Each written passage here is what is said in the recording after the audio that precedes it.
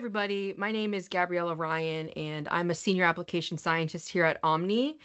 We are a global leader in laboratory homogenizer manufacturing, and I'm joined today by the wonderful Dr. Maite Sabalza from EUROIMMUN. EUROIMMUN is a leader in diagnostics and in laboratory manufacturing as well. And today we hope to share with you some insights on the diagnostic testing landscape, as well as some future outlooks and advancements that we're seeing.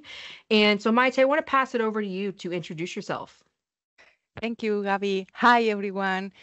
And Gabby, first of all, I would like to say thank you for inviting me and giving us this opportunity to share my thoughts. And I'm excited to talk about this in the next couple of minutes. So I'm Maite Sabalza, and I am the Senior Scientific Affairs Manager at EUROIMMUN US.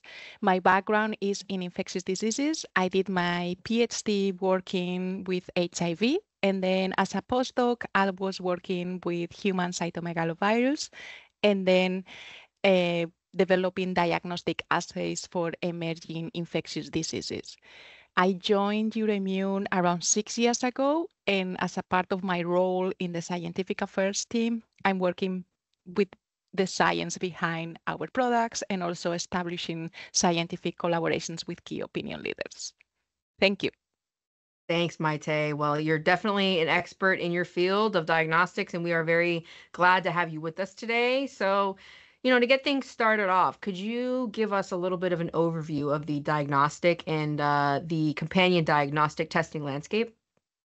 Yes, sure.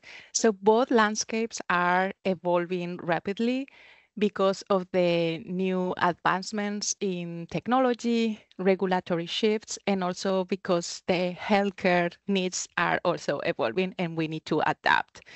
One example is how home testing and home collection testing have advanced significantly in the last 4 years. The COVID-19 pandemic was a major turning point as it pushed to develop assays for home testing.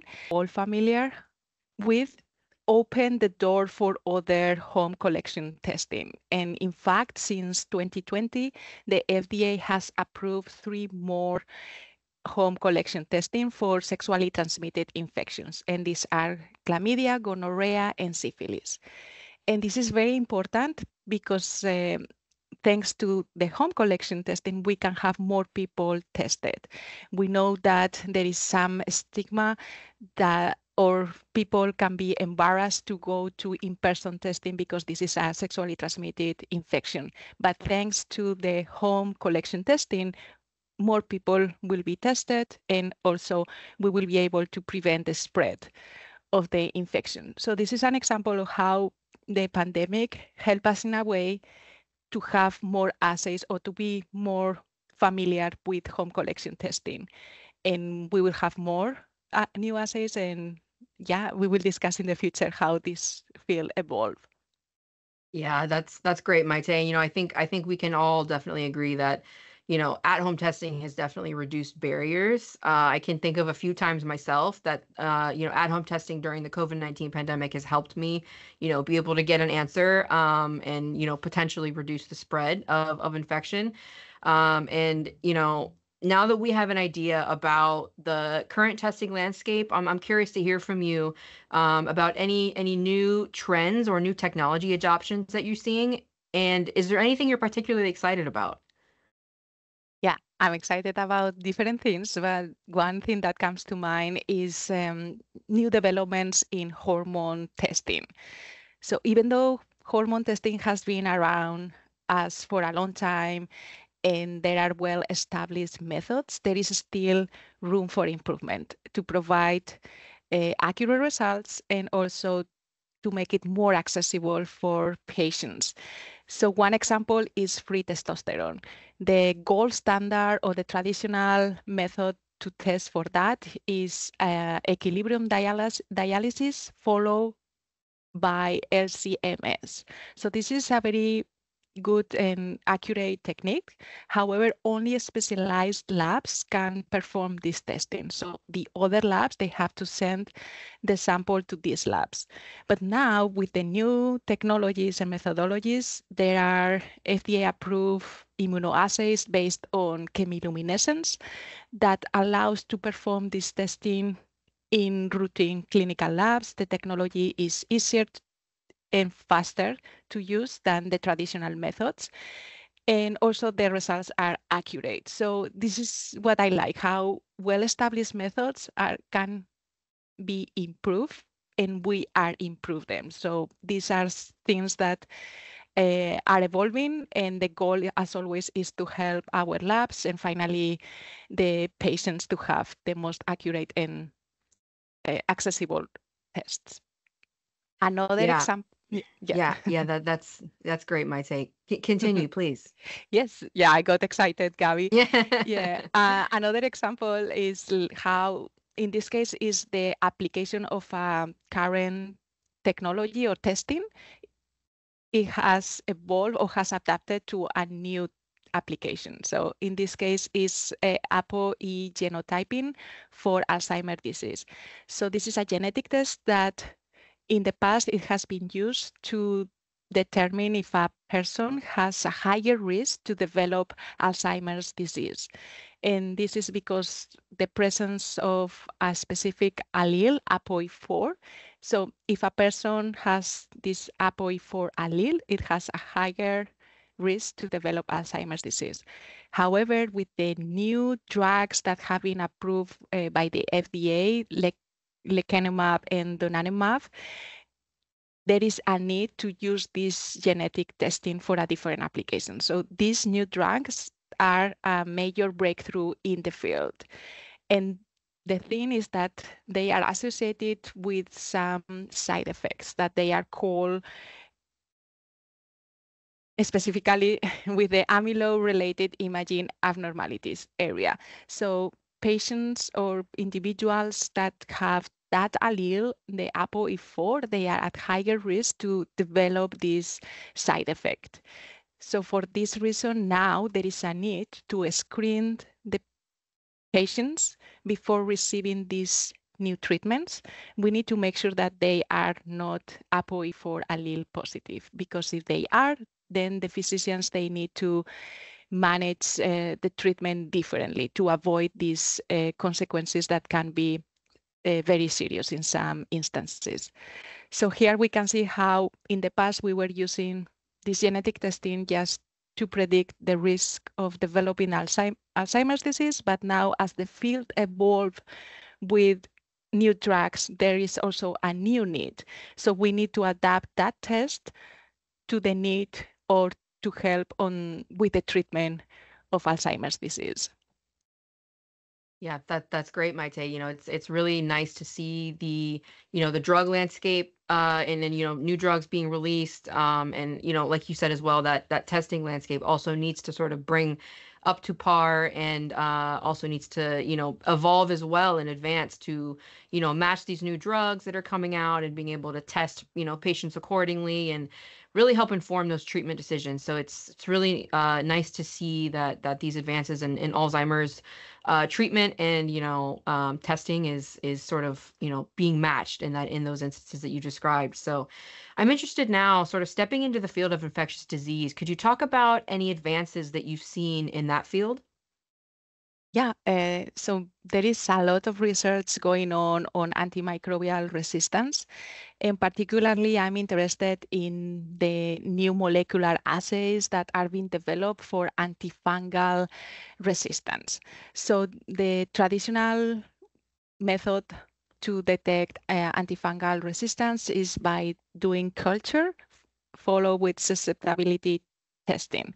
And this technology can take up to a few weeks to get the results. So we need faster methodologies and also accurate in order to provide the results to our patients. And this is very important for invasive fungal infections, where there is a need to have these results, the fastest, the best.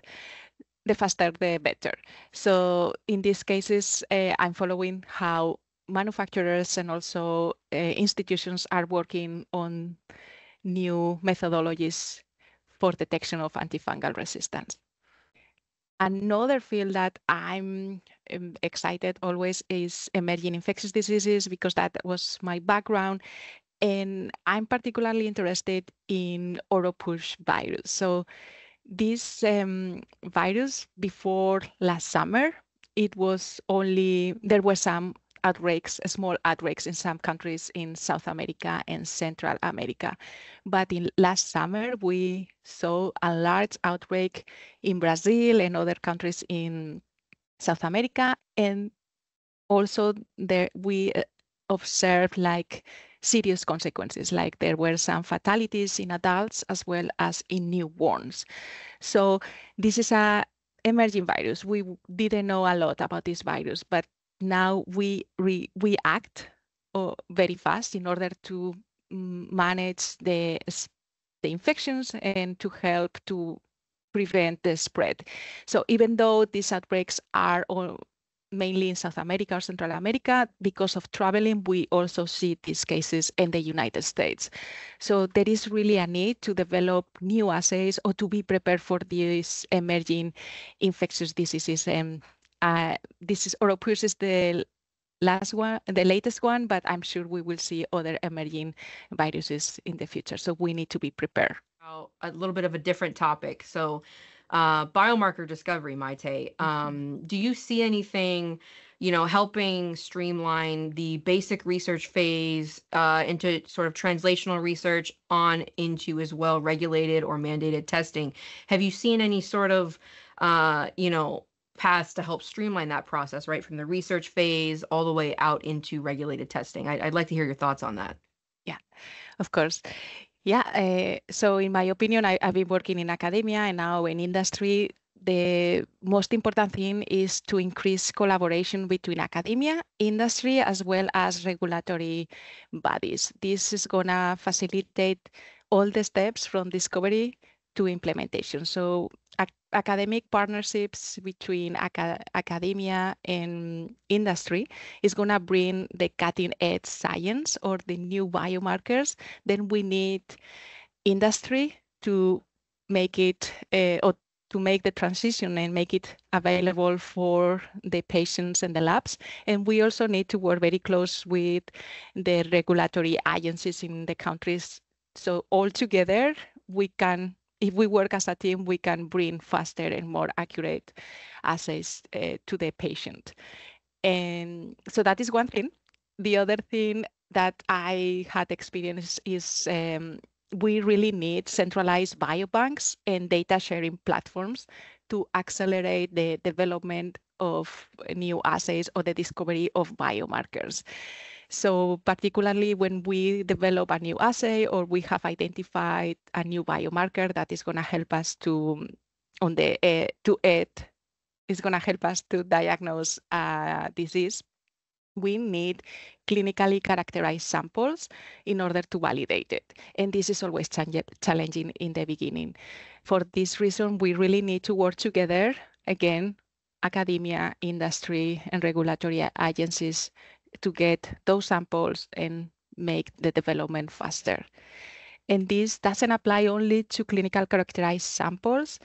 In my opinion, we also need to have a more diverse cohort of samples. We need DBS, dried blood spots, fingernails, or hair. We need a diverse sample type in order to help us to, okay, what is the best sample for this specific infection or disease?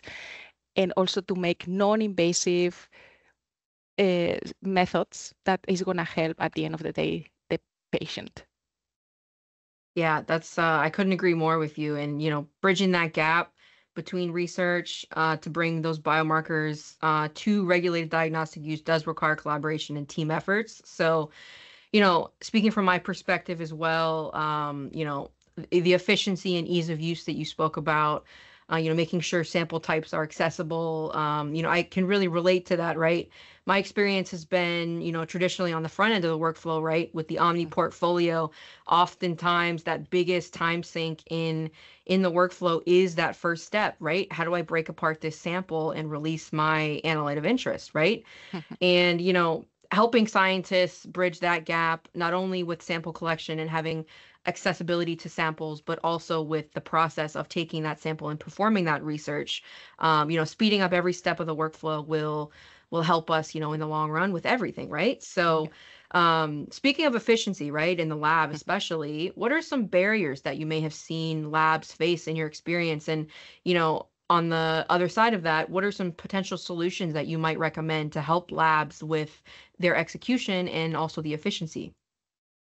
Yeah, yeah, there are different challenges that came to mind now, but I believe right now the significant challenge that the labs are facing is regulatory uncertainty regarding the new rule from the FDA about laboratory developed test or LDT. So this new rule was announced in 2024, in May 2024.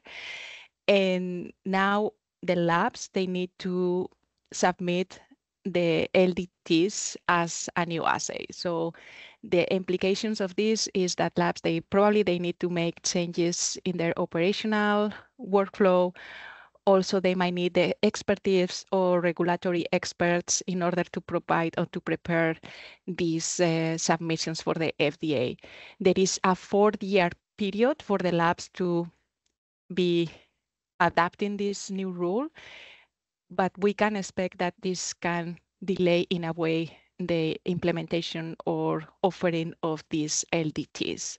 So this is something that the labs, they are starting working on. And one of the solutions I would say is to have more collaborations with manufacturers in order to help to have this moving faster and make it easier if possible. Paul, that is important for me, and I feel very excited, is that we had an ELISA for the detection of antibodies against Zika before the pandemic or the big, large outbreak that happened in 2016. And this is due to some scientific collaborations that we have with different institutions around the world. And in this case, we were doing research on a different emerging infectious disease that it was dengue. And our R&D team found also antibodies against a different antigen. And this is how we created or we developed the Zika assay. So it was available before the large outbreak. It happened the same with Oropouche, that we had already a prototype ready before last summer. So just working together with institutions around the world, with samples, and also our R&D team being proactive, this is something that is helping us to provide support, in this case, for the Oropouche virus outbreak. And more to come. We keep doing a lot of research and collaborating with different institutions. That's great, Maite. And, EUROIMMUN's really demonstrating that dedication that you spoke about, sort of staying ahead of things. That's so key. I mean, I think if we all learned one thing from the COVID-19 outbreak in 2020, it's that we need to be better prepared and stay ahead of these things. So it's really nice to see that dedication that EUROIMMUN has, and yourself as well as a team. You guys are really, staying in tune with the research, keeping your ears and eyes open for potential new research opportunities in the lab. So it's really nice to hear that. Always nice to speak with you, Maite.